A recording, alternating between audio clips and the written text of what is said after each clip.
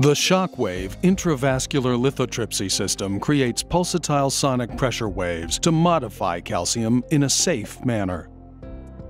It consists of a compact rechargeable generator, a simple connector cable, and an intuitive catheter, which houses an array of lithotripsy emitters enclosed in an integrated balloon. Through the localized delivery of lithotripsy, the IVL system minimizes trauma, optimizes outcomes, and simplifies procedures.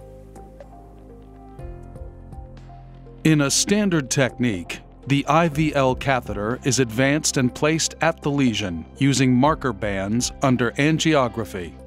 With the integrated balloon expanded to subnominal pressure of 4 atmospheres by a mixed saline and contrast solution, the fluid within the fully opposed balloon acts as a coupler to facilitate efficient energy transfer of the sonic pressure waves into the vessel wall to reach the calcium. The generator produces 3 kilovolts of energy that travels through the connector cable and catheter to the lithotripsy emitters once per second. While other treatments can't differentiate between calcium and soft tissue, acoustic pressure waves pass through soft tissue to impact both intimal and medial calcium. With emitters along the length of the balloon, a localized field effect is created. A small electrical discharge at the emitters vaporizes the fluid within the balloon to create a rapidly expanding bubble that generates the sonic pressure waves and then collapses within a few microseconds.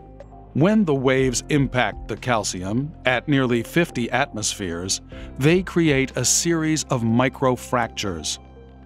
After the calcium has been fractured, and trauma to the surrounding soft tissue has been minimized, the vessel becomes more compliant. Once lithotripsy has been completed, the operator can proceed with the preferred treatment strategy to optimize outcomes. By making the treatment of calcified lesions more predictable, IVL is simplifying complex procedures.